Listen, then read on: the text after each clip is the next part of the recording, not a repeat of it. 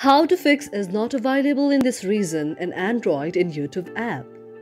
If any day you face a problem like this on your very YouTube application but do not know how to solve it, just follow the following steps. First of all, you have to check whether you're connected to a stable internet connection or not. That may be your Wi-Fi connection or your data connection as well. After you check whether you're connected to a stable internet connection or not, you have to go to the settings on your very mobile device. In order to go to the settings on your mobile device, you can manually set the settings on your very mobile device, or you can go to the very top icon on this. This is the settings icon. After you tap on the very settings icon, you can lead to a page like this.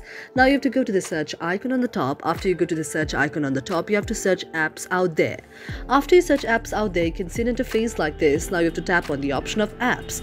After you tap on the option of apps, you can see the very list of the applications that are on your mobile device.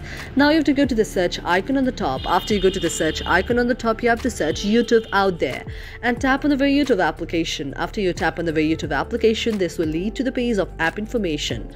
Now you have to tap on the option of the notifications, and you have to enable allow notification and enable allow sound and vibration.